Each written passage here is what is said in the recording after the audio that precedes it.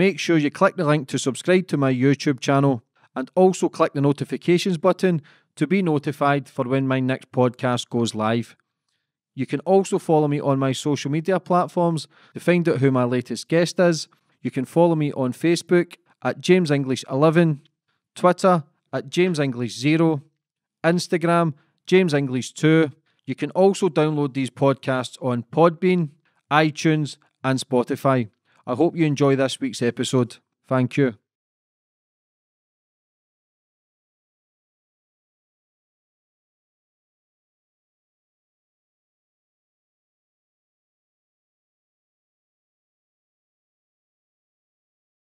And we're on. And today's guest, we've got the legend who is David Icke. First of all, David, I just want to say thanks for coming on the show and giving me your time, man. I appreciate it. No problem. You're a very busy man. Well, thank goodness, really, because when I started out on this journey 30 years ago, there weren't a lot of people who were interested in talking about these subjects, and it was a very lonely road then. But now, as you say, it's finding time to talk to all the people that want to discuss this stuff. So we have made progress, much as the world needs to make a lot more. We have made progress in terms of people are now more open to looking at things that they would have waved away by reflex action before. So it's all good. Yeah, good. And we'll touch on that. 30 years ago, you made a decision to speak openly about the things that you believed in, which takes massive courage, so massive respect for that. And I think people don't understand that to believe in something that no one else understands or to research things that people don't understand, you are called crazy, and you've said it yourself, you were ridiculed. We'll go right back to the start of your life, how it started, where you were brought up, and how you get involved in the stuff you're involved in now. Gold. How long have you got? I was born on a council estate in Leicester, where my brother still lives in the same house, in 1952, and we were skinned. But it's a funny thing. We were skinned, and things were incredibly tight, but I never felt deprived. You made your own fun and stuff. You didn't need a thing to do it. You didn't need computers or smartphones, and you had to use your imagination, and you had to do things without any money. But I enjoyed my childhood. I was watching steam trains and playing football, and I enjoyed it. And I didn't perceive myself as deprived, even though we were literally living from week to week. One of my earliest memories is going around the back of the clock factory where my father worked on a Thursday lunchtime when he got paid, and he would nip out the back. Didn't want to let anyone else see him, to give me mother the pay packet he just had so we could eat that night. It was that tight. I remember as a kid, you would, I didn't even realize for a long time why it was, but the door would knock, and then my mother would say, "Quick, shh, shh, shh." And she'd take us round the back of the sofa, and we'd hide behind the sofa, and I'm there, a little boy, what's going on? And what was happening is the rent man would knock on the door, and if there's no answer, he'd go to the front window and look inside, so we were hiding behind the sofa. So, but it wasn't that you felt deprived, and I love my childhood, and I wouldn't change it, and that's always kind of that attitude to life has always stayed with me. I'm not someone who looks down on people because they don't have money or they don't have this or don't have that. Because I've been there, and for me, we're all individual expressions of the same consciousness, just having different experiences. And we should start supporting each other and seeing us all as one consciousness having different experiences, instead of self-identifying with all these bloody labels. For me, the world is controlled, and humanity is controlled and controls itself, and creates the very ground for which divide and rule is possible, which allows the few to control the many, through its obsession with labels. So we say, your working class. Remember that great scene on the old David Frost program, where you had the three guys. John Cleese was one, and Ronnie Barker and Ronnie Corbett were the others, and they were different sizes. And John Cleese was dressed as a rich man in the nice suit, and then you had Ronnie Barker, next one down. He was kind of middle class in a trilby, and then you had Ronnie Corbett, little guy on the end, and he was kind of working class with the flat cap, all the cliches. And it was a wonderful thing describing the way that labels dictate our interaction, where one's saying, I look down on him because I am upper class, and then the guy in the middle was saying, and I look down on him because he is lower class, and we both look up on him because he's upper class. And these labels, labels of race, labels of sexuality, labels of religion, and these are not who we are. They are experiences that our consciousness is having, our awareness is having. And once you start self-identifying with the label, you start looking at yourself in terms of little me. I am my label. I am Ethel, who works on the checkout at Tesco. That's all I am. No, you are an expression of infinite awareness, having an experience called Ethel on the checkout. Bill driving the bus. You say to people, who are you? You say, well, I'm Bill. I come from Manchester and I drive a bus. No, that's what you're experiencing. Bill is the name of your current experience. What you are is consciousness having that experience. And this might seem like esoteric navel gazing, but it's not. It's a totally different way of interacting with the world, and it's a total different way of self-identifying yourself. Because when you say I am R and the labels then follow, you are self-identifying with limitation. You're self-identifying, I am my experience. And if I'm, born in Leicester in a working class council house, then that defines me. That's who I am. No, that's just where you were born. Mm-hmm. You have the potential to be whatever you want to be and whatever you choose to be. But what we've got now is a massive extension even of that, whereby your label is everything. Not only are people defining themselves by the labels, the world is increasingly defining them more than ever before by them. And this is where what we call today identity politics comes from, where it's not about what is right or fair or just, which is surely the way to look at anything. It's how does this affect my label? So if I'm transgender and something happens, how does this affect my label? If I'm this race or that religion and something happens, well, how does this affect my label? So people are constantly judging the world by how it affects their label, instead of saying, well, hold on a minute, never mind all that. Is it right? Is it fair? Is it just? No matter what label we're talking about, is it fair? Is it just? Is it right? And so what you have is a situation where we have developed this belief among increasing numbers of people, particularly young people through the universities and colleges, whereby you judge everyone by a group, and then you tag the group, whether it's good or not good. So therefore, instead of seeing a world of individuals with individual thoughts, opinions, observations, you judge everyone by a group.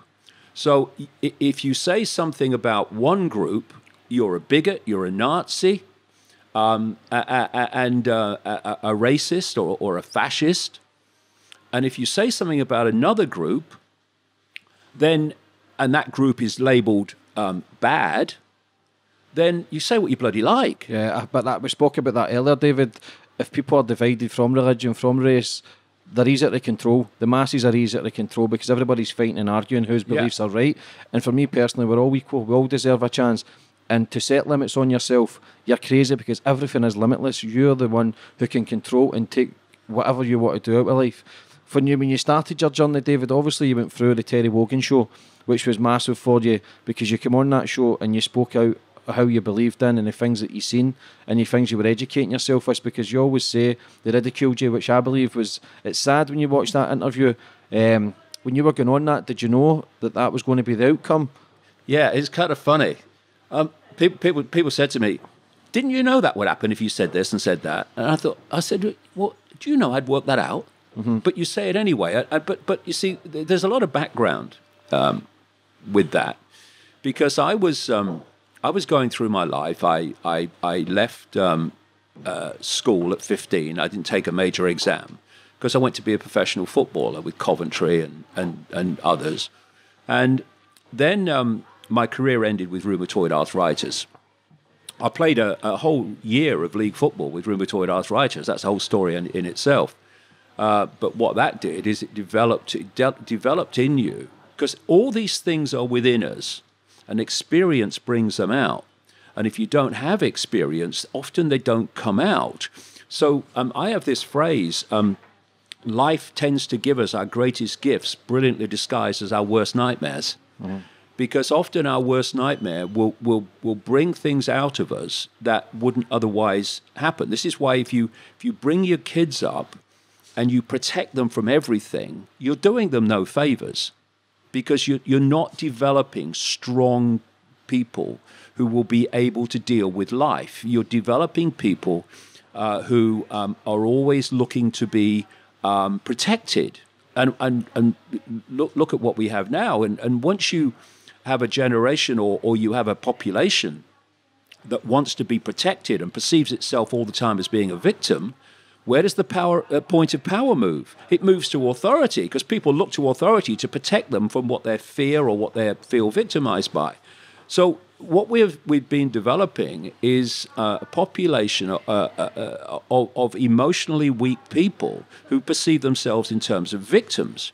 When you have challenges in life and you meet them, it brings something out of you. So, for instance, when my arthritis came, and I didn't know what else am I going to do at that time. I wanted to be a footballer. I wanted to be a footballer since I was a kid. And now my joints are swelling up, and they're telling me I'm going to have to pack it in. Now I thought, I'm not packing it in. I want to give it a go. So I went to a club called Hereford United that was a league club then. And I played the whole season with rheumatoid arthritis. Every morning when we were training and warming up for training on cold English mornings, I was in agony. And I would be limping and what have you, and the players would say, "Oh, what's wrong now, Icke?" And I would give a different excuse. "Oh, I've got a bit of a pull. Oh, I think I've got a bit of a blister." But actually it was the same thing all the time. And I played the season out, and eventually it got so bad that I couldn't carry on. But it brought something out of me, this determination not to give up and not to give in.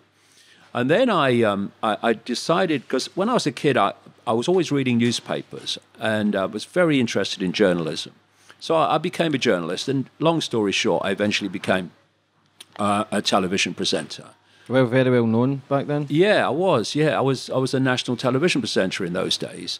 And when I look at my life now, you see, and what I'm doing, my life before, which appeared to be a series of random events. Same with you. You've had your challenges in life. What has it done? It's made you the person you are. You wouldn't be the person you are now without them. Mm-hmm. And people say, "Well, I regret that. I regret that." Well, the thing to regret is if you don't learn from the experience. That's the regret. But learning from the experience, well, you've had a gift. What are you regretting for? And so I went into journalism because I was very interested in that. And I eventually became this television presenter. And when you look at my life, as I was saying, all the different elements of it, including going into journalism and seeing the media for what it is, going into politics with the Green Party and seeing politics for what it is, well, I didn't know at the time, but they were all giving me very, very important understandings that will be useful later on. And then what happened is, this is a kind of bizarre story, but it happened. I was in the Green Party, and I was still working for the BBC as a television presenter, and both were leaving me completely cold. You know, the BBC. It's not a great organisation to work for if you care about the truth and you care about you know, more than the official version of everything. And I also was looking at the Green Party politics from the inside and seeing that it was just like every other party. And so I was, what do I do with my life now? Because I can't go on with either of these. And what happened was a very strange thing happened, because in the early part of, what would it be, 1989, I started having this feeling that when I was in a room alone, I wasn't alone. And it's like this. It's like there was an atmosphere there. There's something there. And through 1989, this got more and more and more powerful, to the point where in early 1990, I was working for the BBC, and I was staying at a hotel called the Kensington Hilton, just down from the BBC headquarters. And I'm sitting on the side of the bed, and in this apparently empty room, and there was such a sense of a presence there that I said into the room, you know, if there's something there, would you please contact me, because you'll drive me up the wall. Few days later, I'm on the seafront with my son Gareth, little boy then, in Ryde, where I live on the Isle of Wight, and I go into this newsagent shop where Gaz was looking at one of the books, and I said to him, "Come on, Gaz, we'll go and get some lunch in the town." And as I said it, it was like the atmosphere changed, like the energetic field around me changed. And all I heard, it wasn't a voice, it was a very strong thought form. It said, "Go and look at the books on the far side." And I'm standing there thinking, you know, do not shut yourself. Yeah. No, basically, what the... So I start walking across to the books in a daze, thinking, what is happening? And I knew this bookshop. The books it sold were for, you know, the tourists that come to the Isle of Wight. They were basically Mills and Boon and you know, perfectly formed English roses and having relationships with perfectly formed, you know, uniformed soldiers and all this stuff. So I'm thinking, what am I going over here for? But right in the middle of these books was one called Mind to Mind by a woman called Betty Shine. A picture was on the front. It was different to the other, so I picked it up and I turned it over and I read the blurb. And she was a psychic. An English psychic, and she was telling her life story. So I bought the book, read it in 24 hours, found it very interesting, contacted her because I wanted to go and see if she would pick up what the hell was happening around me for the last year.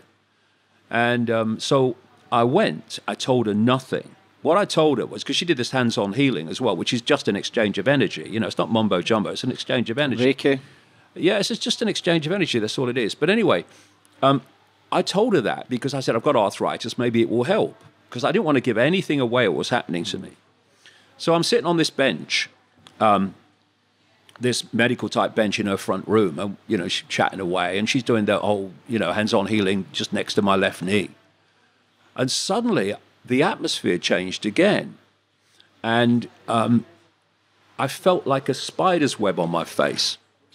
Now, what hit me was, in her book, she said, when other levels of reality are trying to lock into you, you sometimes feel like a spider's web on your face. Well, I know what that was now. It's electromagnetic energy. You know when you're in a crowd, a football crowd of great emotional excitement, you feel like a charge of energy. Mm-hmm. The hair stands up on your neck, you know. That's electromagnetic. They're electromagnetic fields. So that's what I was feeling. But it did feel like a spider's web on my face. And I said nothing to Betty, but I'm thinking, what the hell? And then about 10 or 15 seconds later, she reels her head back and she said, "My God, this is powerful. I've got to close my eyes for this one." And my bum's for going further down the... What have you got yourself into here, Icke? And she starts telling me in March 1990... that I'm going to go out on a world stage and reveal great secrets. I would face enormous opposition, but they, whatever that is, would always be there to protect me. And that there was a shadow over the world, and there was a story that needed to be told, that humanity was going to go through a phase of waking up and coming out of basically its coma, which is programming, and that I was going to go out and do that. One man cannot change the world, but one man can communicate the message that can change the world, was one of the things she said. And I'm sitting there, I'm a television presenter for the BBC, I'm a national spokesman for the Green Party, and I'm thinking, what are you talking about? and so I then leave her and get on a train. She lived near Hassocks in Sussex, or in Hassocks actually, and then I drove up or went up in the train to present a television program. But from that moment on, one of the things that was said that she said, because she said, the first thing she said is she had no idea about this interaction in the Kensington Hilton. She's saying that they're telling me they know you wanted them to contact you, but the time wasn't right. And you know, now you've been brought here to be contacted. And they said, they're saying that you're going to be led to knowledge, and at other times, knowledge will be put into your mind. Oh, all right, okay, what? Mm-hmm. So anyway, after that... See, at that time, David, did you think she was maybe crazy because you didn't understand that? Or was you an open book? Because when you speak out about stuff like that, people go, well, he's maybe crazy, but again, it's judging people, and everybody's in their own different paths. Yeah, I mean, what I've been like, mate, all my life is I've never dismissed things that I can't know absolutely are not true. I have this policy. I put things on the back burner, and I see what comes. And if more information comes to support it, there comes a point where there's so much information supporting that it crosses the line, and you start to say, okay, I accept this is what's happening. But I don't just dismiss things, and never have, on the basis that they're different, just being the way I've always been. Was that the start of your journey then, going to this woman and everything, like awakening, a spiritual awakening? Yes, it was. And one of the things was that, it was going to be tough. And so when I left her house and got on with life, very, very quickly, synchronicity, coincidences started to occur, where I'd meet people, come across information, come across books, come across documents, whatever, that were starting to hand me puzzle pieces. And I started to realize, as it built up and it built up and it built up, that actually the world was not like I thought it was. Well, not like I thought it was. I didn't really have a view on that. Do you think you just brainwashed it and didn't really understand? I never did believe that politicians around the world. I always felt there was something else, but you didn't know what it was. Now I was beginning to understand what it was and how it works. Yeah. And another thing that happened is that I would get just a knowing that this is how, I think this is what's going on here.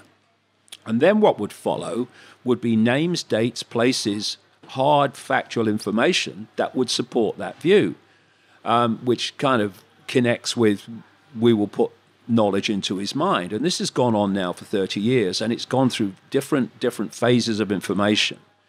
And it's taken me down an extraordinary road of uncovering the world as it is, behind the facade of what we're told it is. And of course, it's taken me into realms of enormous ridicule and enormous abuse.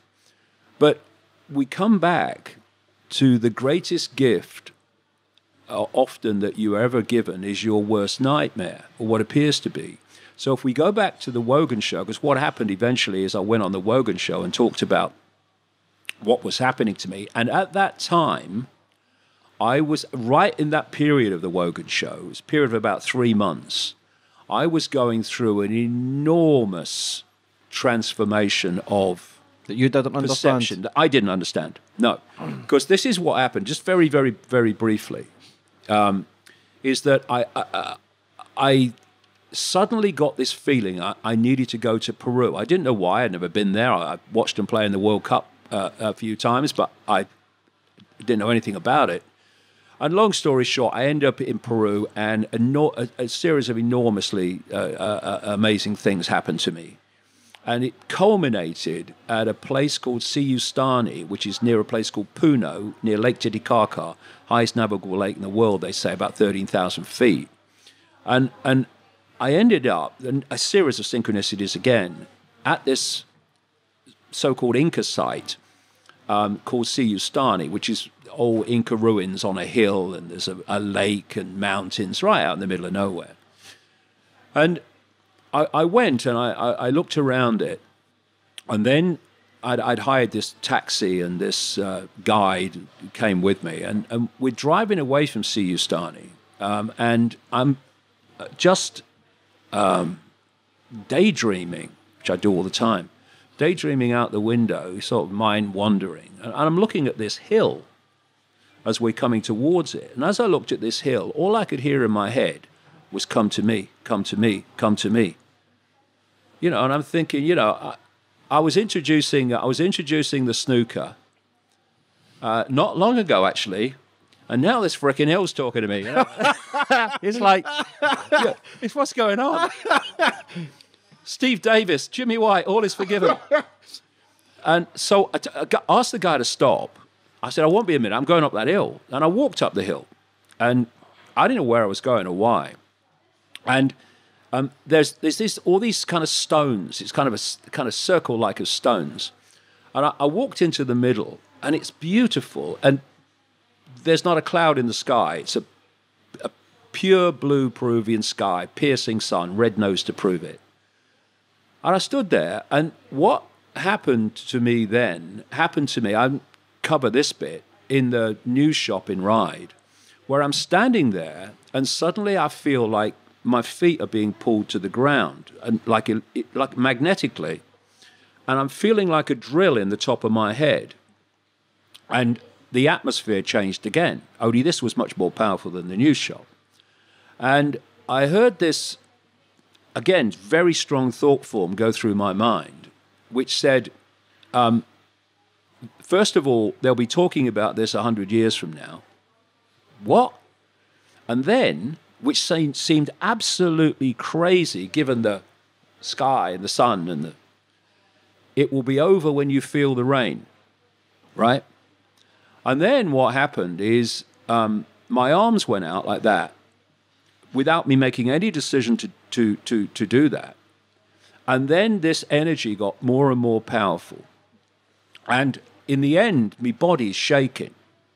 And what was happening, it's like when you're driving a car and you can't remember the last mile. Your subconscious has been driving the car, thank goodness. I kept coming back to some kind of consciousness and then going back somewhere else. And as I came back to consciousness at one point, my conscious mind, I noticed that over the far distant mountains, there was a light grey mist. And I'm watching it, and it's getting darker, and it's getting darker faster. And I think, it's frickin' raining. And then over not very long, the whole thing took maybe, I don't know, an hour, 45 minutes an hour. This storm came out of the... I mean, you couldn't make it up. If you put this on a movie, they'd say, "Oh, come on." It happened. This storm is coming towards me. And, weather people talk about a front. Yeah. Well, this is a front. It's a straight bloody line. I'm looking up. It's literally out of some crazy movie. And it's stair rod rain. It's not just raining, it's stair rod rain. And it's coming towards me. And I'm standing there, and I'm seeing this wall of water coming towards me. It's like something out of bloody Moses. The frickin' Red Sea. And by this time, my body's shaking like crazy with this energy coming through me.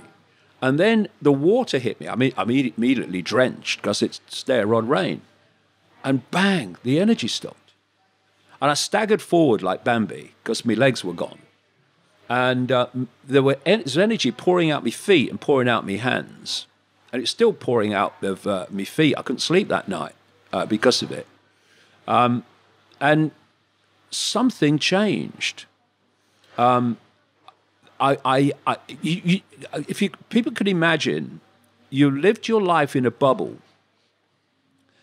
literally a bubble of information, a bubble of perception, and someone's come along without any warning and popped the bloody thing. And suddenly everything that was outside the bubble was pouring in.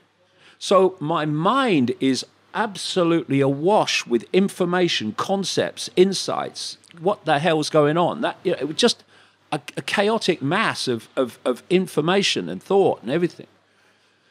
And in that period, it lasted about 3 months. If you'd have asked me my name, I'd have checked.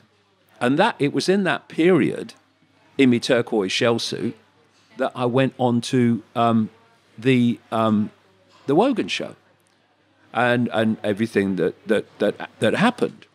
And after about 3 months, after all the ridicule and all the newspapers and all that stuff, basically, you know when you press too many keys on a computer and the computer freezes, says, I can't process this. Well, that was me. There was so much information pouring into my conscious mind as a result of that experience in Peru. I couldn't process it. I mean, you basically froze. What happened after 3 months is it unfroze. And now I'm the old David again, but I ain't. Just more. I'm seeing the world in a completely different way. As they say when you read a newspaper, the truth is in the white bits, not the words, the bits in between. You know, and so I was seeing things and connections that I couldn't see before. Did you ever question yourself there, David, and think, am I losing my mind? Do I need to go and get help? Or did you just feel right for you? Did you understand it a bit more? Well, it felt right to me. I would say I completely understood it then. It felt right to me. And I did what I always do, like I've just mentioned earlier. I thought, okay, I'm going with this, and we're going to see where it's going to go. And I didn't know where it was going, but I'm going to go with this and see where it goes. And people were coming up to me after that, unfreezing, and they were saying, they thought you'd got mad. You're the same Dave I used to know, but I wasn't. I appeared to be, but I wasn't. I was seeing the world in a completely different way. And of course, in a world which is overwhelmingly programmed to see the world in a certain way, it's what happens through the education system and the media and peer pressure. It's very, very narrow band of sense of the possible, sense of what is. When you start talking about things that are different to that, then immediately the reaction is you're crazy or you're dangerous, or in my case, you're both. But what followed, of course, was mass ridicule as a result of the Wogan show. And people said, it must have been horrible. Well, it was, but it was the greatest gift I ever have been given, because it set me free of the prison that most people live in, which is the fear of what other people think. Mm-hmm. When you literally can't walk down the street without being laughed at. I mean, I lived my life for a long time after that to the sound of distant or even close laughter. Going into a pub, forget it. So you either go under and you disappear. What the majority of people do. Yeah, or you come out like steel honed in the fire, and you let go of this prison, this ball and chain that most of the population of the world live in, the fear of what other people think. Most people, the vast majority of people, because of this fear, are not living their truth, they're not living their life, they're not living their uniqueness. They're living what they think is acceptable to other people's version of what they should be. So they go through mental gymnastics before saying things, even more today with political correctness and all this bollocks.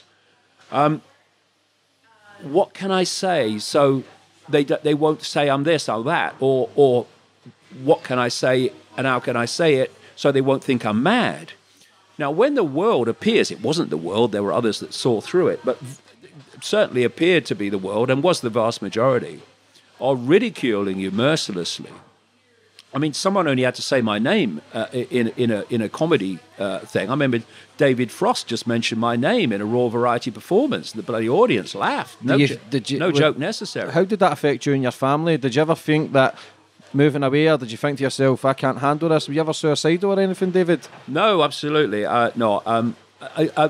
I'm a stubborn bugger, me. Mm-hmm. And the more you tell me what I can't say, the more I'll say it. The more you tell me what I can't do, I'll do it. And but there was something. Obviously, you've got confusion. What the hell is happening to me? What's happening? But there was a core beyond that somehow just knew this was going to be okay, and it was leading somewhere, and just some knowing that you can't really explain. And I'll tell you a story, a true story. I'm sitting in the seat on the Wogan show, and he's talking to me. And the audience are laughing, and David Icke, the experience, was dying, but something beyond that was saying to me as it was happening, this is leading somewhere. It's going to be okay. It's going to be fine. It's going to be okay. And that wherever that was coming from, that kind of kept me going through all this period of ridicule. And,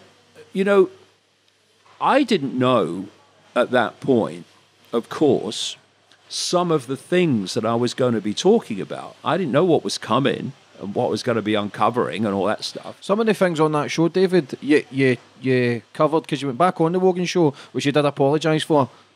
It came true, some of the stuff. So, again, that's showing that you stood up for what you believed in. It did come true. What do you think, David, as humans, who are we as individuals? Who are we as people? Why are we on this planet, do you think? Well, let's put this planet and this experience into context, which is something you almost never hear. We have unbelievable numbers of television channels, radio channels now, 24/7, beaming out all over the world, all the time. How often, comparatively, do you see programs about the nature of reality? Actually, who are we? What is this place? What are we doing here? Surely that would be at the center of questioning, but it's not. It's marginalized, because if you have a population that is living a reality which actually doesn't exist, but they experience it as if it does, you've already put them in a cul-de-sac of perception. And that's where you want them. If the few are going to control the many, you can't have an enlightened population. You've got to have an ignorant population that believes in things that aren't real. And that's why so many lies pour out of politics, because they're trying to get the population to believe something that's not true. But this is a much deeper level of it. Let's get them to believe in a reality that's not true, while the very few, not the politicians, are overwhelmingly ignorant as anyone else, in fact, more so. But at the core, in the shadows, they understand how reality works, and they want the population not to know. That's why you don't have this, who are we, where are we, how does all this work, discussed in any length, or even at all, mostly in the media. But let's put this into perspective. If I said to most people, if you look into this room, can you see everything in the room, everything in the space that you're looking at? They go, well, yeah, of course I can. No, you can't. 4th, 5th dimensions. Yeah. According to mainstream science, the electromagnetic spectrum, which is basically the reality we live in, is 0.005% of what exists in the universe. And the universe is only one construct within infinity. And visible light, which is the only frequency band that we can see, everything we see visually is within this band, visible light, is a smear of the 0.005%. Some say it's a bit more, as much as 0.5%, but negligible, whatever. And therefore, we're not actually living in a world. We're living in a band of frequency, tiny, which contains an informational field or fields. And we are interacting with those informational fields, just like a computer interacts with Wi-Fi, and we are decoding those informational fields into what appears to be, and we experience as, a solid world. Oh, there you go. There you go. There's a Bit of synchronicity for you there. So human beings, who do you think put us here? Are we the aliens? Are we computers? Are we... What is the question I should be asking here? Because I think about it all the time. Who the fuck are we? Who am I? What am I here for? And are we come from apes? Are we fish? Are we... There's so many questions you can ask about it. What's true? What's real? What's fake? We don't come from apes. That's another kind of... Because there's apes still here but, you know, when you follow that story back, it's a nonsense. But it's a great diversion from what's actually going on. Because are we computers at the level of consciousness? No. See, if you said to me, who are you? I would say I am awareness. I am a state of being aware. Forget the body, forget everything. In my base form, I am a state of awareness. I am a point of attention within an infinite stream of awareness. And you are a point of attention in the same stream of awareness, and so's everybody else.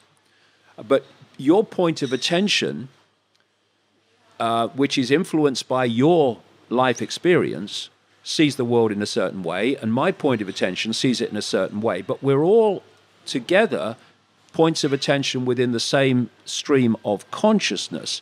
This is what makes racism and sexism and all these isms utterly nonsensical.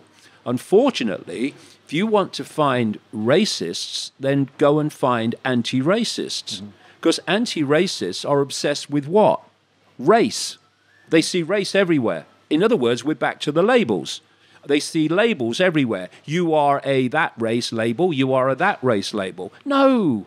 Doesn't matter if you're black, white, or sky blue, pink. They're just vehicles for experience, transitory experiences. Do you think we are Muslim or black or white or Hindu when we leave the body? Of course not. These are belief systems within this tiny band of frequency we call the world. And because we self-identify with them, instead of just enjoying them, you know, I like being a Muslim, I like being a white guy, I like being a black guy. Okay, fine. It's an experience. Enjoy. But don't think it's you, because once you think your labels are you, bang. And so what transformed my life is when I started to understand this, and I started to self-identify, not with David Icke as who I am, but as what I'm experiencing. But what I am is consciousness, having the experience. That's what's leaving the body at what we call a near-death experience. When people leave the body, they've got no eyes, but they can still see. They've got no brain, but they can still think. It's because they are consciousness, and consciousness has the ability to hear, think, everything. But the body, what the body does, you think of consciousness. Consciousness does not, if you like, vibrate. It's not within the frequency band of this reality we're experiencing. So it's like Radio 1, Radio 2, Radio 3 or 4 are all sharing the same space, but they don't interfere with each other. Why? Because they're not on the same frequency. So consciousness is not in the range of frequency that we are directly experiencing in what we call the physical world. So to experience this band of frequency, this reality, our consciousness takes on what we call an external form, which is operating within the frequency band of this world. And because of that, I can pick that glass up.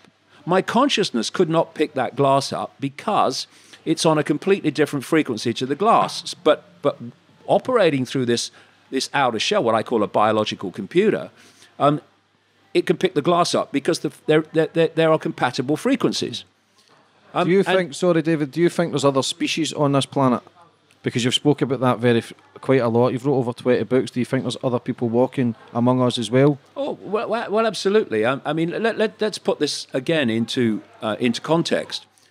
According to mainstream science, if you compare the size of planet Earth with the projected size of the universe, planet Earth is the equivalent of a billionth of a pinhead. So, if you say that life as we know it only exists on a billionth of a pinhead within the greater reality, you are, well, that's credible. You could be an academic saying that.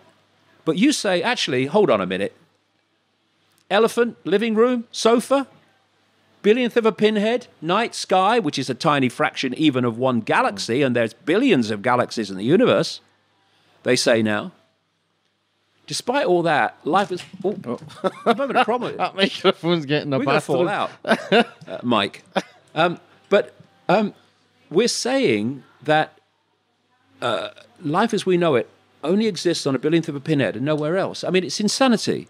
And then you think this. Look at the vastness of different forms that exist in animals, in insects, in nature, in all of it. Even in the human race. Look at someone from China or someone from Asia and someone from South America, from South Africa, from Europe. Look at the differences. You look at the range of form, of different form and expressions of form that exist within a smear of 0.005% of the universe. What the heck in the infinity beyond this reality, which is in almost the entirety of everything, what the heck exists out there in terms of form, and different expressions of consciousness? How do we know what's out there, David? See, I'm a man who questions everything. Unless I see it with my own eyes, I struggle to believe it. And people say, I don't believe in conspiracy theories, and we touched on it earlier. Everything's a conspiracy because unless you see it with your own eyes, everything, it's the way you perceive things, or your perception. How do we actually know what's out there? How do we know we're not in a snow globe? How do we know the world's not flat or round? How do we know the answers? Well, basically, you don't, in terms of, every I dotted and every T crossed. All you can do is put the information that you have across together and come to conclusions. That's all you can really do. But, when I'm talking about non-human races interacting with and manipulating human society, I've not sat in a darkened room and pulled it out the bloody ether, smoking a weed. I've been to more than 60 countries over 30 years researching this. I've talked to whistleblowers on the inside of the American military and intelligence complex, many of them. I've talked to shamans around the world who are carriers of the ancient knowledge of those societies. And when you put what the two say together, you get the same answer, that yes, there is a non-human force that is manipulating human society. And you see it in ancient accounts. You see the common themes around the world in different cultures describing the same thing.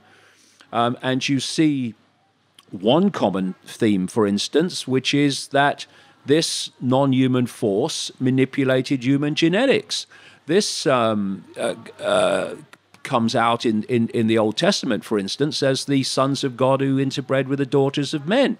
People say, "Oh, that's in the Bible." Well, yes, it is, but the theme is everywhere in non-Bible countries galore, cultures galore. And so you put it all together and you come to conclusions. Then you write it down, you connect the dots, and then you put it out, and then people decide whether they want to believe it or not. That's the deal. But when you look at how narrow the band is that we can see and perceive,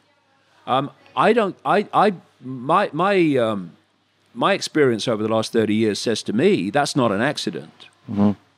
Somehow, human genetics has been manipulated to only perceive a very narrow band of reality, which makes us obviously far more controllable.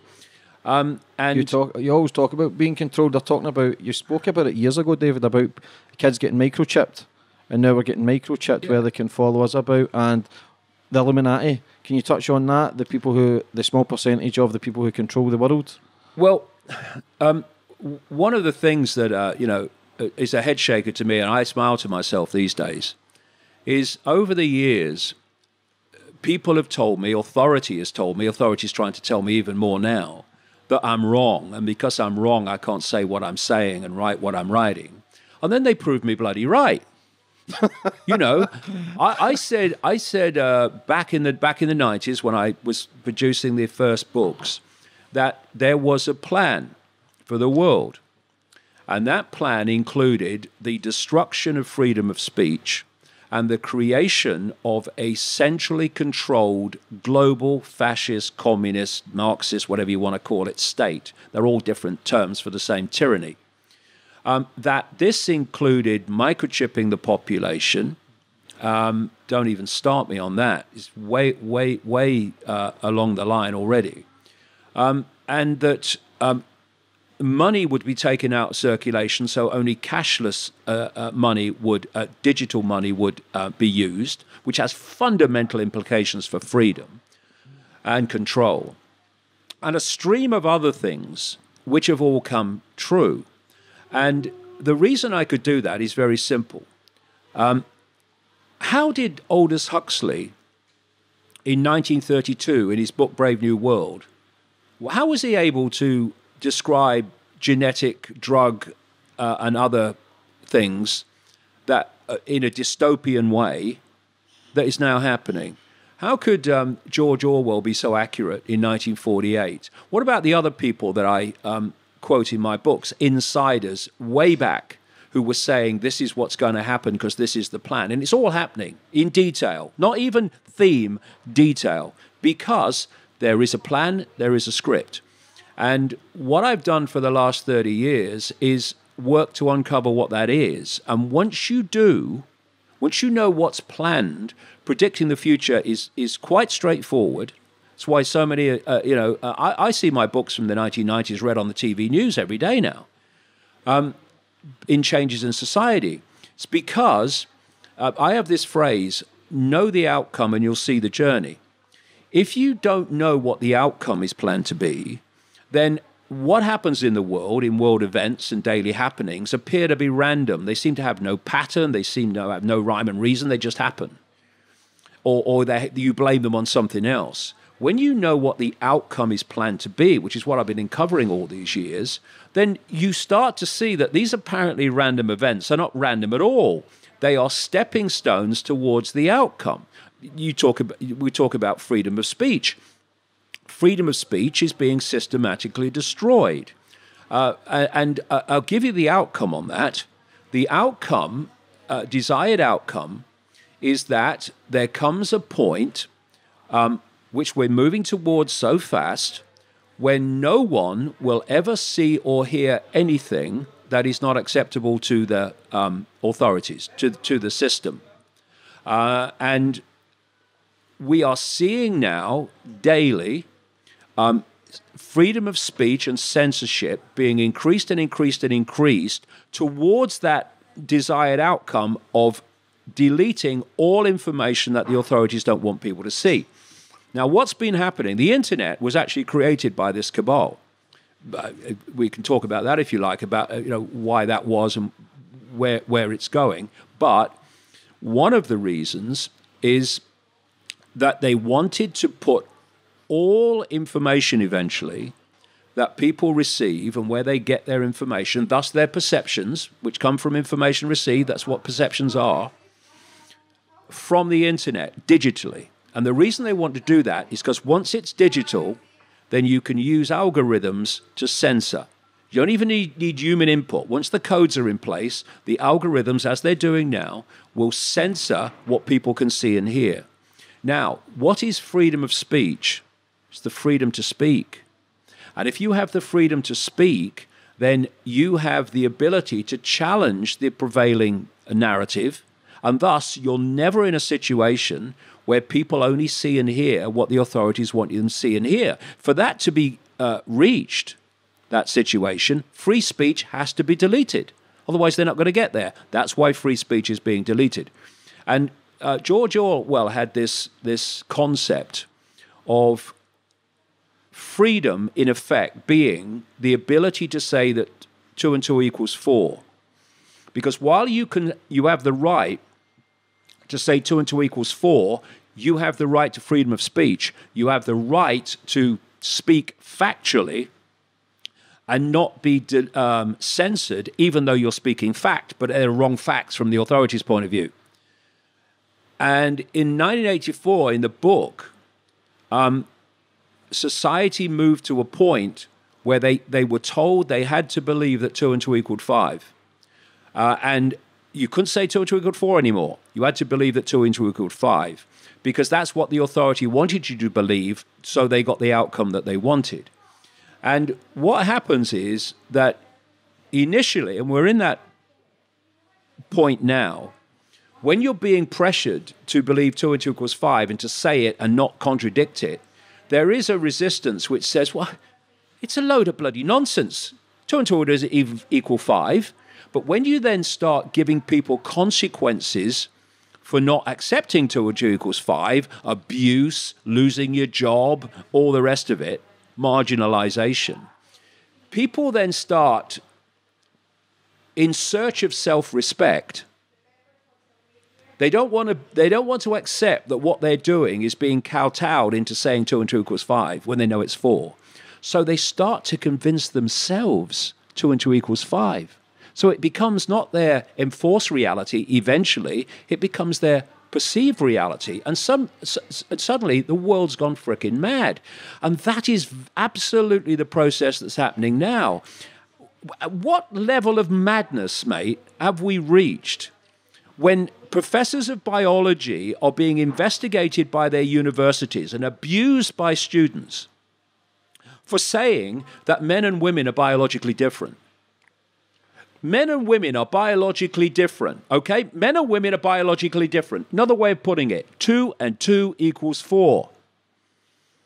But the so-called progressive, they're not at all, the fascistic, Marxist, whichever term you want to use, progressive, narcissistic stormtroopers of political correctness, Twitter stormtroopers, are insisting that you believe 2 and 2 equals 5. And it's a very simple thing. If you want something to happen, which, if you had an open debate, you couldn't win it, and therefore it couldn't happen, you simply don't have the debate. And, I have a phrase, if you want to know and see the foundation elements of this agenda of human mass control, look at the subjects you cannot have another opinion about. Look at the subjects where if you have a different opinion to the official narrative, you're going to get abuse, ridicule, and other consequences. That's the agenda. To shut you up. Simply for this reason. If you can't win a debate on facts, and of course men and women are not biologically different, it's not a debate you can win on facts, then you don't have the debate. You shout down, abuse people who have that. And we were talking beforehand. I posted something on my website today, which I saw this morning, where there's a meeting at a university in America, and there's speakers there. A woman she didn't stand up, she was sitting down, but a woman spoke, one of the speakers, who was kind of an academic in her field. And she said, well, it's obviously that there are biological differences between men and women, because if you look at the facts, F-A-C-T-S, I think that's spelt, people will forget that soon, then the vast majority of men are taller than women. Women have different have fat in different places. They have different muscular types. People in the audience started walking out. She's just saying the bloody obvious, and they're walking out. Why? She's saying 2 and 2 equals 4. They believe 2 and 2 equals 5, and they insist everyone else does. Cameraman follows them out, and they're out in the lobby saying that's fascist. We can't sit and listen to that fascism. What? That men and women are biologically different? This is where we are going. And this is why it's so important that people are not intimidated into silence. Because I meet so many people who say, yeah, it's a load of nonsense, but, look what happens if you say so. And one of my roles, if you like, is of being the kid pointing at the naked emperor while everyone's sycophantically hovering around saying, wonderful new clothes, emperor. Oh, what a lovely jacket. And I'm saying, hold on a minute. The guy's freaking naked. Got no bloody clothes on. What are you talking about? And that, of course, is 2 and 2 equals 4. Do you think people are too scared now to speak out? Well, they are. And it's systematic. It's being done systematically Condition people. To shut people up. What is political correctness? I'll give it in a line. It's manipulating the target population to silence itself. That's what it is. In false flag events, David, you've blew the whistle on a couple of them. What is a false flag event for people who don't know? Well, one of the phrases I came up with that has now come into quite common parlance in the alternative media anyway, I came up with it in the 1990s, was problem, reaction, solution. This is so important. There's 2 mass manipulation techniques because this is the bottom line.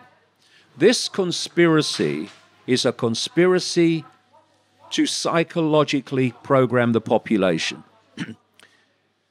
Why do people behave the way they do? Why does someone behave that way and someone behave that way? Perception. That person's perception leads them to behave that way. This person's perception leads them to behave this way. And where does perception come from? Information received. People process information received and they reach their perception. So if you can control information received, you control perception, you control behavior. This is what happens when you control information. And if you control it totally, which is where they're going, as I've just talked about, then you eventually control behavior totally because you're controlling all perception. What problem, reaction, solution and its stablemate, what I call the totalitarian tiptoe, are psychological manipulation techniques, and they're used on us all the time. Problem, reaction, solution. Other people call it false flag. You want to change the world in a certain way, and you know that if you stand up and openly say, this is what we're going to do, you're going to get a big resistance against it. People are going to say, we're not having that. What's going on? What are you doing that for? There's no reason. So what you do is you give them a reason. Stage 1, you create a problem. Could be a terrorist attack. It could be a financial collapse. Could be a government collapse. Could be whatever. You then tell the population via an unquestioning and pathetic mainstream media the version of that problem you want them to believe. You name the villain. You name the reason for why that problem is happening when you, in the shadows, have actually made it happen. At stage 2 of problem, reaction, solution, you want a reaction from the public of outrage, of fear, of whatever the reaction is required. And then you want them to, in effect, say, do something. Something must be done. And then those who've created the problem covertly and blame someone else and got you to believe it, then offer the solutions to the problems they've created. And they are solutions that push on this agenda for the world of more and more control, more and more centralization of power, more and more dictatorship. And they can make that happen with a solution to a manufactured problem that they couldn't have done without the problem. And so how much freedom has been taken away because of terrorist attacks? Well, what if not everyone, but what if many of those terrorist attacks were actually not what they appeared to be, but were actually orchestrated by the very system that wants to change society? This create the problem, offer the solution is happening all the time.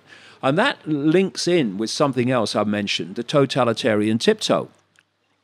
You're at A and you want to take the world to Z. You know if you go in too big a leap towards Z, the change is going to be so dramatic that people are going to look up from the game show or the sport and say, what's happening? So you go as far as you can, as fast as you can, but not so far that you alert too many people to the fact that there's a pattern here. And so you have a problem, reaction, solution, and you take a step, deleting freedom, more surveillance, more control. Then you have another problem, reaction, solution, and you do it more, and you do it more, and you do it more. If you look at the European Union, it's a classic totalitarian tiptoe. We were told we were joining a free trade area called the Common Market, good for jobs. Okay, that's where it starts. But that's not where it was planned to finish. That was just the foot in the door. And then you have more and more centralization of power. Well, if we centralize power, it would be more efficient. You know, over this and over that and all that stuff. And then it goes on and on and on until we've reached the point now where Europe is controlled in fine detail by a handful of bureaucrats that the vast majority of people in Europe couldn't even name. And I had to smile the other month.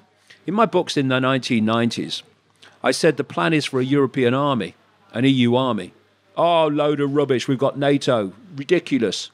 Now, last few months, Merkel and in Germany and Macron in France, who are just puppets of this whole thing, like May and Trump and all of them, they've come out and said, we've had an idea. We've had an idea. We should have a European army. What do you mean you've had an idea? How did I know about it in 1993? How much stuff have you said, David, that's came through? Does it scare you, the stuff that has come through, and go, I fucking told you so? Do you sit back and go, told yous? No, I don't. What I do is I point out when things happen that I said them, but I don't, way back, but I don't say, see, told you so. I do it for a reason, and this reason. If I knew about it 20, 30 years ago, it's not random, is it? Mm-hmm.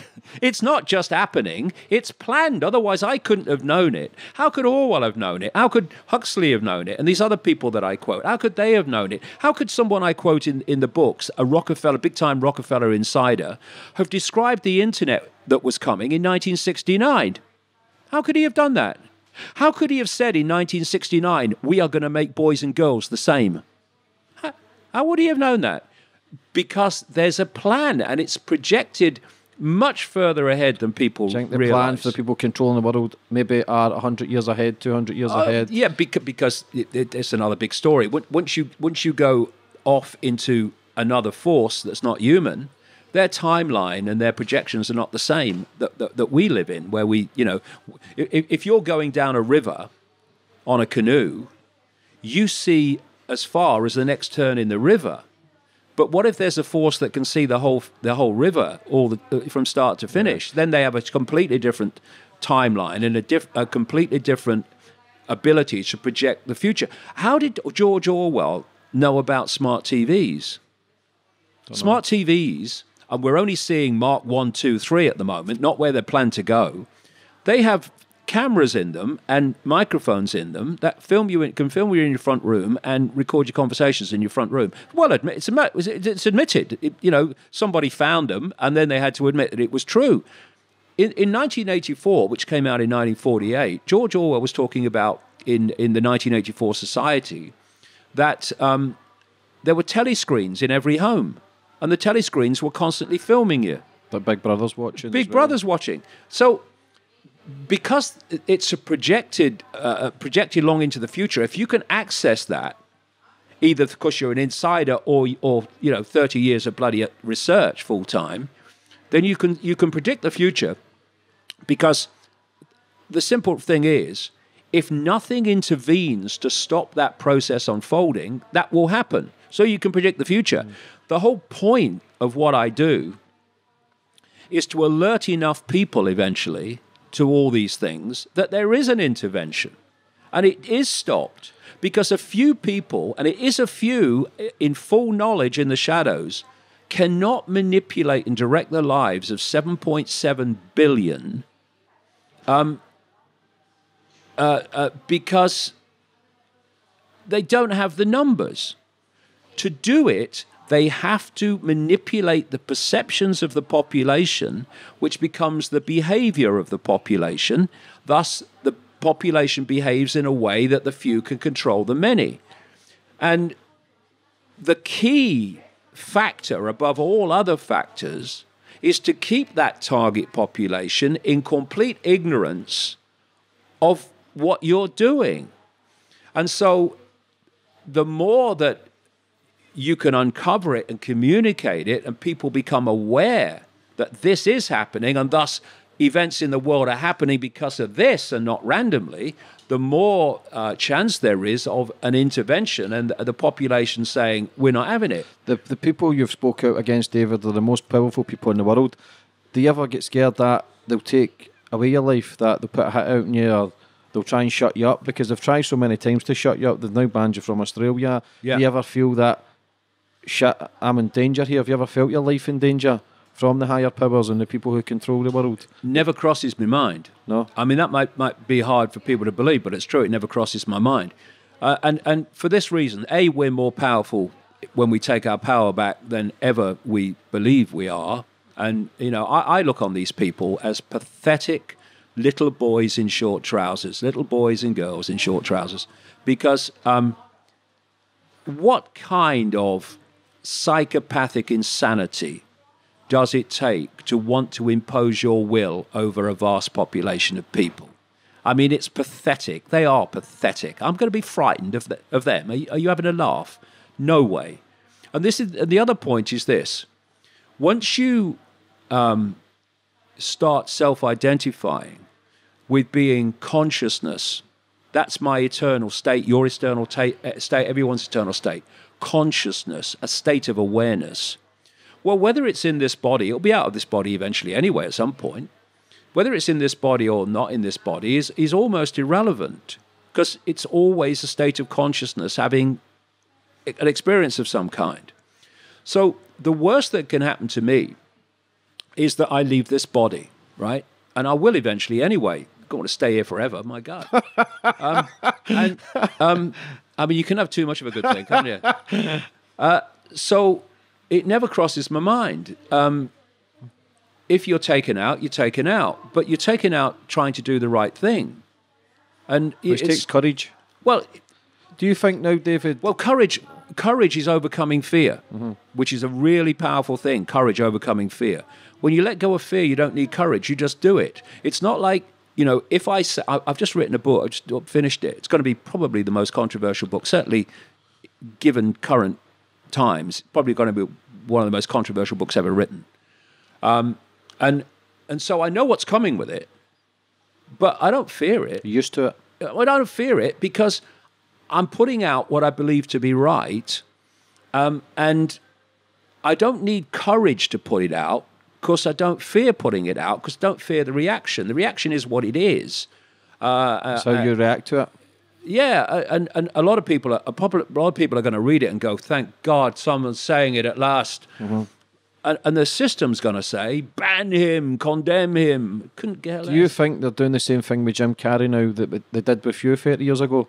Try to ridicule him and call him crazy and say all the bad shit towards him because he's kind of had a spiritual awakening. He wants to stay away from the media and he's in the woods and just try to heal himself and get away from the false shit that he was involved in for so long. Well, I spent an evening with Jim Carrey actually at his home with my son Jamie some years ago when I was in LA, and we had a very interesting chat. And again, Jim Carrey's had an experience similar to me, where basically the bubble popped and the veil lifted. And it can be a challenging time because suddenly you're perceiving another reality that's so different to the one you've been perceiving before. And of course, when you start talking about it, for reasons we've discussed, you're going to get ridiculed by the mainstream. The trick is not to care. And from what I've seen of Jim, he don't care. And, you know, people just thought, look at the range of things you perceive. Is that really the limit of what there is to perceive? Is that really the limit of what there is to know? Is that the limit of ways of seeing the subjects you have views about? Well, of course not. It's a tiny, tiny, tiny fraction. Anybody's views are a tiny fraction of possibility. So why aren't we exploring all possibility? Not that you come across information and just because you come across it, oh, that's true, then I'll believe that now. No, you question it, you process it, you come to conclusions about it. But it's very simple, and history shows us this. Systematically reducing the amount of information, views, and diversity of information and views available to people never ends up well. It never turns out good. It always turns out bad for humanity. Because you look at any tyranny, fascist tyranny, communist tyranny, whatever it is, whenever they get power, they want to destroy all alternative information and view that challenges what they want people to believe. Every time. So whenever you're in a situation where the free flow of information and view and opinion is being censored, you are in a tyranny. And what humanity has allowed itself, not everybody, of course, but great numbers, especially the political correctness groupies, is they've allowed themselves to become a tyranny while claiming to be anti-tyranny. I see anti-fascist protests full of people acting fascistically because they're so far up their own arse and so full of their own self-purity, they don't realize that what they're doing is actually projecting their own behavior in what they're opposing.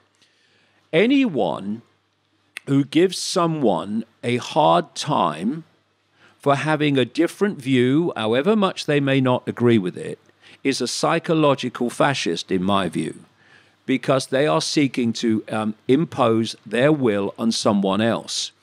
And it's quite simple. You let all information be circulated, and then people make their own minds up what they want to believe and what they don't believe. And this is a key. What we're seeing now, not least through algorithms, and through self-censorship by being intimidated into being terrified of speaking your truth, we're seeing information censored before the point of delivery, before anyone can hear it. This is fundamental because I believe that all information and all views should be allowed to be expressed.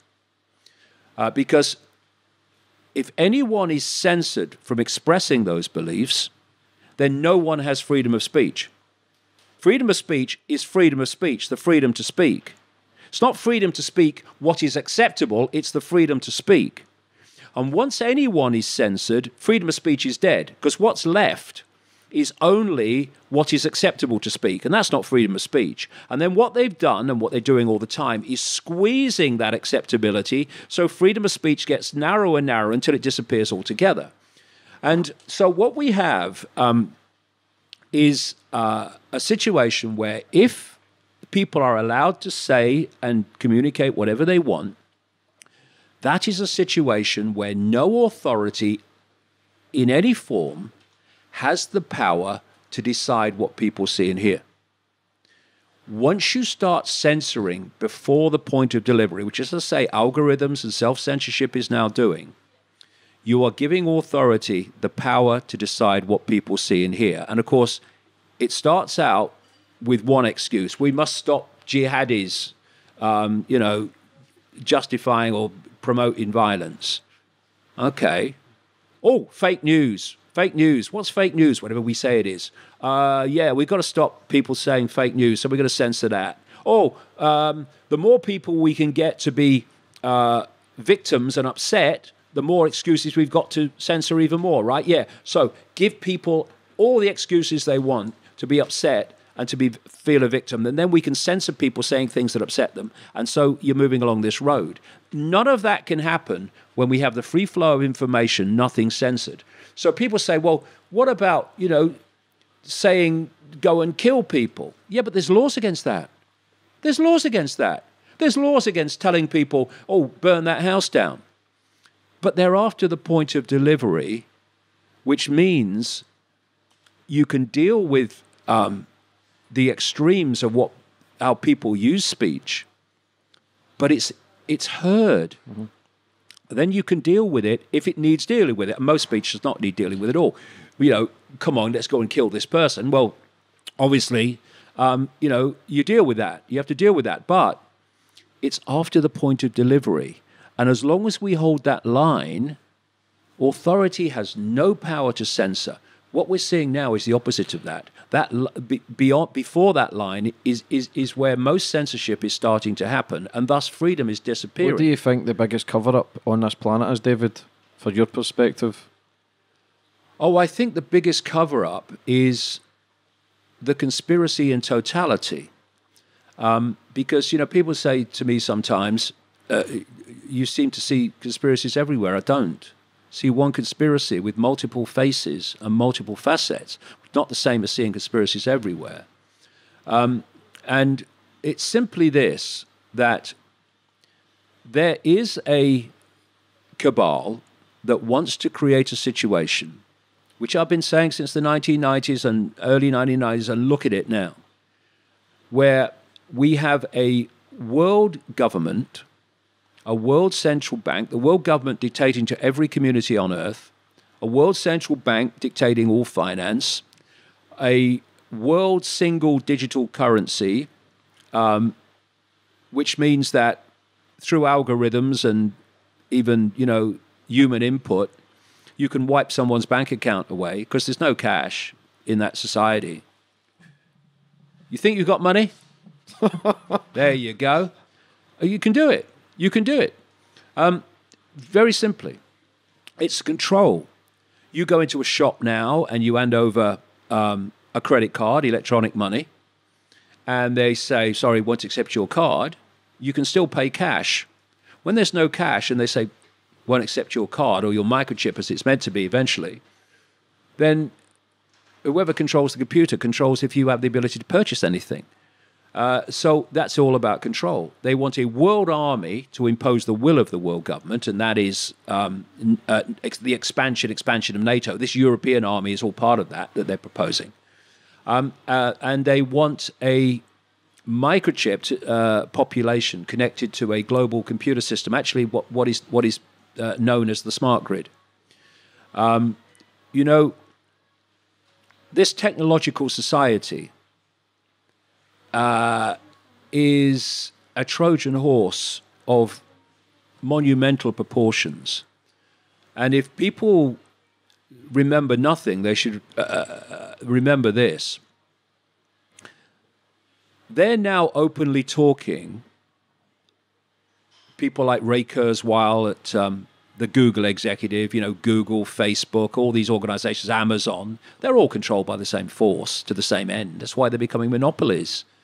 They're dictating to people what they can see and hear and all that stuff. It's all planned. But what Ray Kurzweil is talking about now, and people like him, is that by around the year 2030, humanity will have their brains connected to artificial intelligence. And he's very open about it. As this goes on, artificial intelligence will do more and more of human thinking until human thinking as we know it now is basically negligible. In other words, you'll be a computer terminal on someone else's internet. And the reason they're being so open about it is the sales pitch, which is you'll be superhuman if you do this. And what you'll be is subhuman, and human consciousness, human thought, human emotion as we've known it will be over. Because every thought, every emotional response will come from AI. He who controls AI will then control every human's perceptions directly who is connected to AI.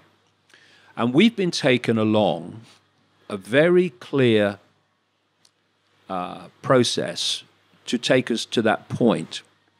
Stage one, see, I'm coming up 67. And I'm glad I was born when I have, doing what I'm doing now, because I have a radar. I can remember what the world was like before. People born into it. You see, when you get born into the world you think the world is how it is because you're born into it. This is how it is, okay? But it's not how it always was. And when you're born into the world as it is, you don't really have so much of a compass to get a fix on the world as it is, because it's just how it is. When you were born before it is as it is now, you have a compass, you have a comparison. You can see the scale, the stunning scale of the change, not least since this technological society kicked in and then went kind of on steroids. Stage one, you get the population addicted to technology they can hold. Well, basically achieved, smartphones, tablets, etc. And you target especially the young. Why? Because they're going to be the adults at the point you want to bring in this full-blown AI-controlled human. You want them so addicted and obsessed with technology that, as happens now, on one expression of it, they'll get up in the middle of the night and go and queue in the dark outside an Apple bloody store to get the first version of the new thing. Get them addicted enough, and they'll queue up waiting to be connected to AI, right? So that's why they're targeting the young. Stage two, because what you want to do, you want to get in the body. And if they went directly to the body without anything in between, people would go, what's going on? Totalitarian tiptoe, you see.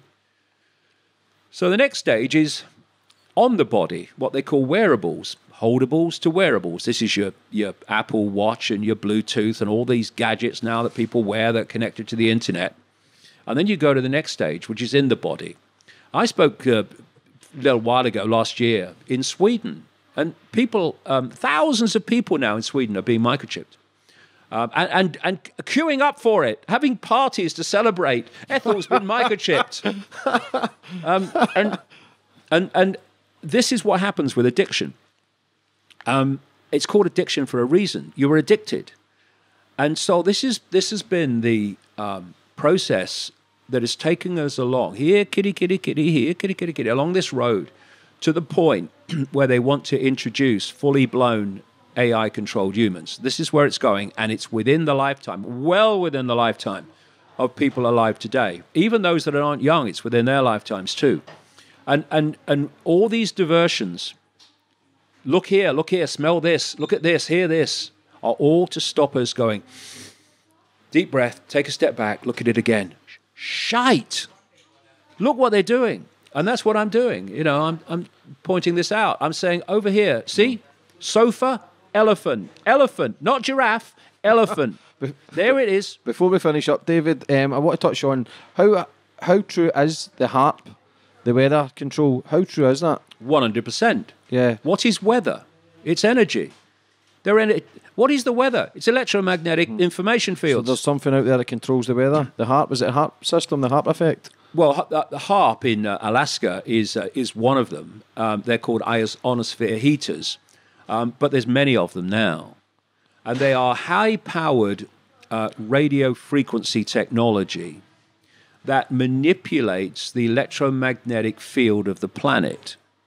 And within that electromagnetic field are the fields of energy that we call weather.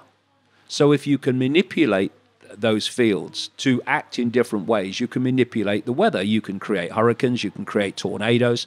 You know what a tornado is? It's a fast rotating electromagnetic field. That's all it is.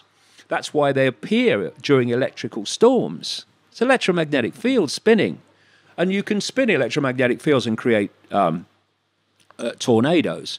You can manipulate the field so that rain doesn't manifest. You can create a drought, or you can make rain manifest massively, and you can get floods. This is what you can do. In fact, I'll give you just a very quick example going way back to, what was it, the 50s, I think it was, 60s, 50s, I think it was. There was a rainstorm in a place called Lynmouth in Devon that was so fantastic in such a short time that the river that comes down, actually the stream, not really a river, down through the town into the sea, was a vast wall of water that killed a great number of people. I think it was 1952 keeps coming to mind. Destroyed so many houses, devastated the place. And it was 250 times the rainfall that would be expected in that area, right? All these years later, decades and decades later, BBC Radio, to be fair, they don't do many good investigations, but this was one. They did an investigation program that established that the RAF had flown over that area just before, and they'd sent out chemicals into the clouds that stimulated rain. It was an experiment. So that's chemtrails? Well, that's chemtrails, which are, of course, they come out the back of planes, and not contrails because they disappear because they're based on condensation and heat. Chemtrails come out of the plane and don't disappear. They just pan out and eventually fall to Earth. Well, they're full of lots of things. And yes, they are indirectly affecting the weather and affecting many other things. My last book was called Everything You Need to Know and have never been told, and it goes into some of this in detail that we're talking about now, and all the other stuff we talked about. But manipulating the weather is very straightforward these days through technology. But remember, I said they manipulate the weather by manipulating electromagnetic fields that dictate the weather. The body, the brain, is an expression of electromagnetic fields and electrical circuits.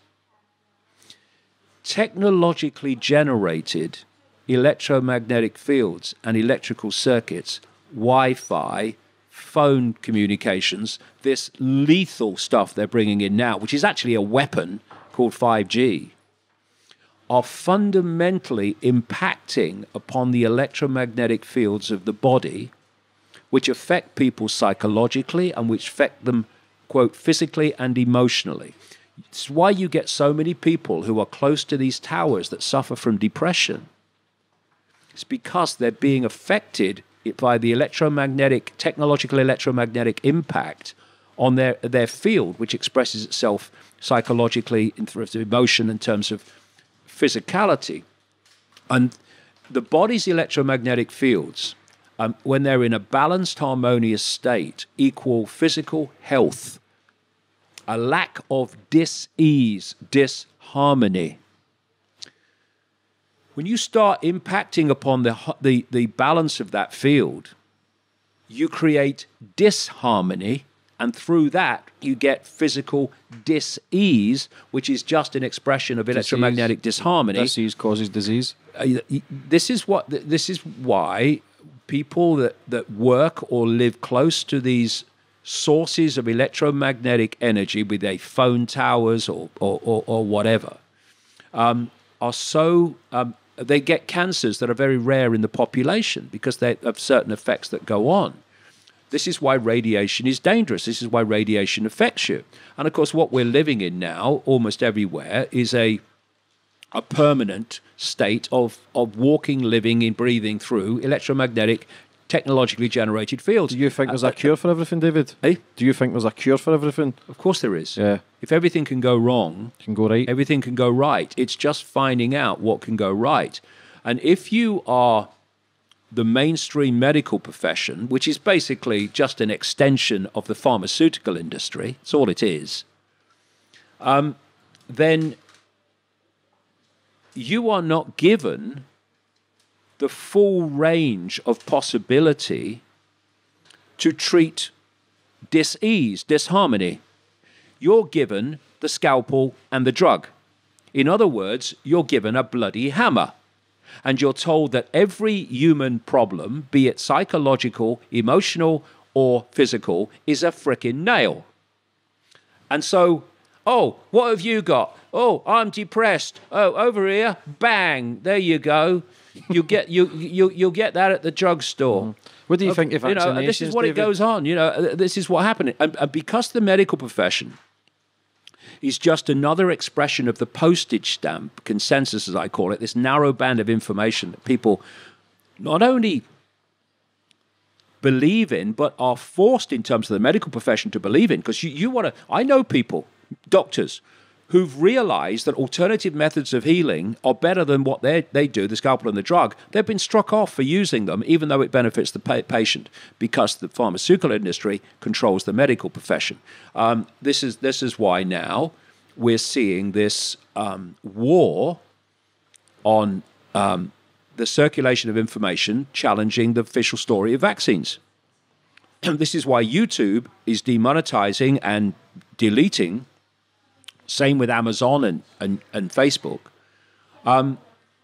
information that's challenging the official story of vaccines. One of the reasons in the immigration minister's diatribe in Australia saying why my visa is going to be revoked 4 hours before my plane left for Australia and like months and months after I was given it, was my views on vaccines.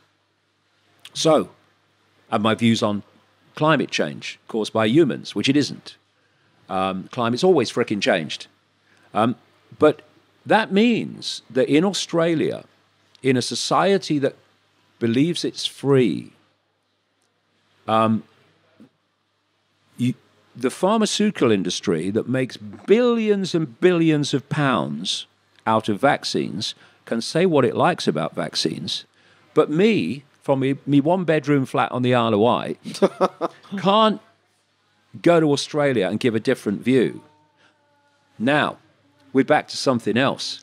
Why is the Australian government, which is an asset of the pharmaceutical industry like all of them, why is it so terrified of me? Why a doctor called Sherry Tenpenny from America, who is a big challenger of vaccinations, she was also banned from Australia.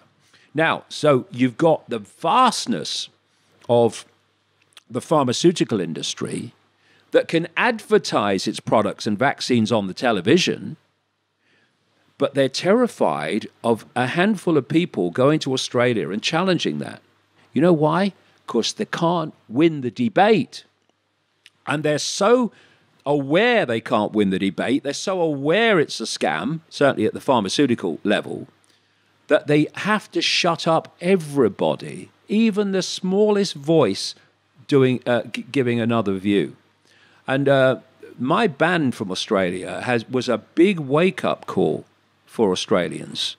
I think the petition to get me in is, closing in on 20,000 now, because it reminded them and put in their face, Australia may seem to be a free country, but it's not. Britain may seem to be a free country, it's not. Neither's America. These are illusions. And they're terrified of other opinions. Of course, they know that what they're trying to sell the public across the range of subjects is a load of old bollocks that will not stand up to factual scrutiny. Where do people get your books, David? DavidIcke.com. They'll get it within 24 hours. There's a lot of them. The newest one is Everything You Need to Know. Yeah, But when's Never that Been Told. coming out? It's out now. It's been out for a little while. Your newest one, sorry, you were talking about that you've not released? I'm literally just finishing that. Are you excited for that one? That will be out probably in about 3 or 4 months. But I've also got a film coming out, which I was asked if they would make a film of my life. It's called Renegade. Seen the trailer the day. Yeah, and that is. We've got some premieres of that in Manchester and London and Los Angeles and New York, and the dates are on the website davidicke.com, and I'll be attending all of them and taking questions afterwards. And the movie itself will be available to download from June the 4th, and it's about my life, yes, but my life is the theme, the backbone, but it's packed with information exposing the whole scam. So I'm hoping it will bring in a lot of new people to see the world is not actually like we thought it was. Yeah, excellent. David, for coming on my show and giving me your time. It's been excellent, and your views, your books. You stand on stage for 10 hours at a time and give your views and your knowledge that you've got. Is there anything you'd like to finish up on, and or to try and, for anybody in the struggle that's maybe trying to awaken themselves and they're maybe going through the same journey that you went 30 years ago and they're scared, what advice would you give them, or what would you say to read into or maybe research that could maybe help them?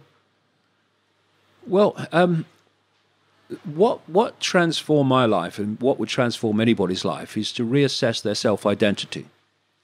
Stop self-identifying with labels. Stop saying that's who I am. No, that's what you're experiencing. What you are is the awareness, the eternal state of awareness that is having the experience.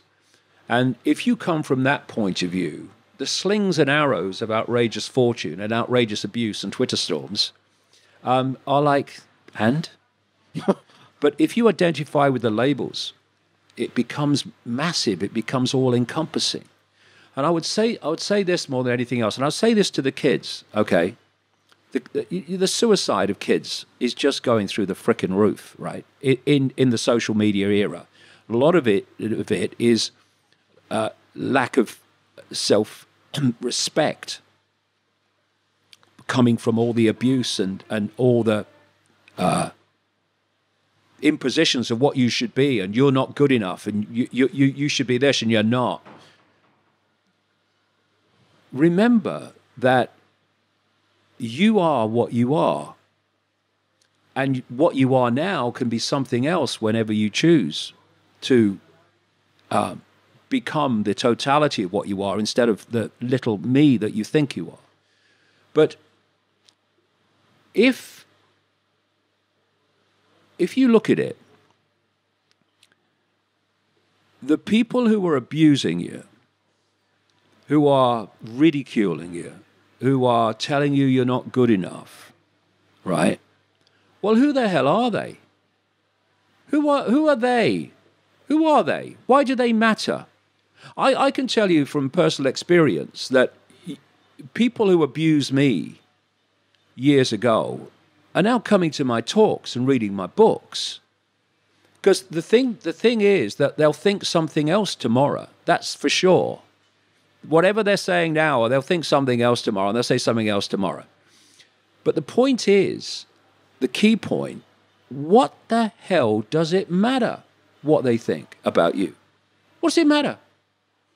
Oh, that person doesn't like you and gives you a hard time. Well, go and find someone else then. Stop interacting with them. Go find some other people to interact with. You know, who are these people? Why are you allowing your life to be dictated by the opinions of other people? You are unique. No, you're not like they are, thank God, most of the time. So why are you worried about what they think?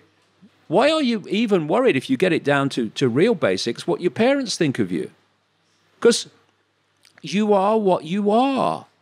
And, you know, for me, the greatest gift you can give to your kids is to allow them to be what they are, to allow them to go in the direction that they feel to go into, instead of dictating to them the direction their life should take.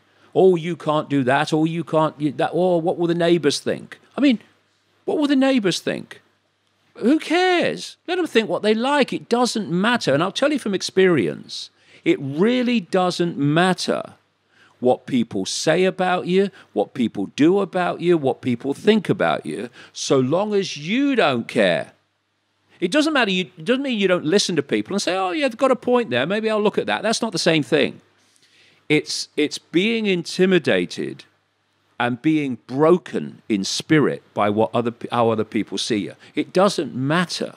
It doesn't matter. Because anyone who's ever done anything in the world, look out all the way through history, anyone who's made a real positive difference to the world has overwhelmingly faced ridicule and abuse before they were accepted to have been right all along. And majority get accepted after they're dead. Yeah, exactly. And if they had succumbed to fearing and responding to how people initially felt about them, they would not have done what they did, which was eventually accepted to be correct. So when you're in a world, a programmed world with such narrow programmed perceptions of reality, if you stray beyond that, you're going to get laughed at. You're going to get ridiculed. You're going to get abused. So what? It doesn't matter. It only matters if you think it matters. You know, people abuse me. Oh, thanks for sharing that with me. Have a nice day. That's more a reflection on them, though. Of course it is. Insecure, they're lost. It's like we were talking earlier. What I said. You know, every time we open our mouths, we think we're making statements about other people. We're not. We're making statements about ourselves every time we open our mouths. And people who go on social media and abuse other people behind the cowardice of login names is making a statement about themselves. Then they need to find themselves a mirror, and maybe they have a chat with it, and maybe they can realize that actually the statement is about them and not the people they're abusing. Yeah, the thing is not to care. Once you care about what other people think about you, they have control of your life. That'll be the frickin' day. Yeah, perfect. David, again, mate, you've been an absolute pleasure, and for what you've achieved and the balls to keep carrying on and doing what you do, it takes no problem. A massive amount of courage. Check out David's Instagram, Twitter, Facebook and YouTube channel, and it'll make you question a hell of a lot of stuff. But again, mate, it's been phenomenal, and I wish you all the best for the future. The new book, it's been great. Thank you. Thank you, mate. Thank you. Brilliant. Cheers, man. Thank you.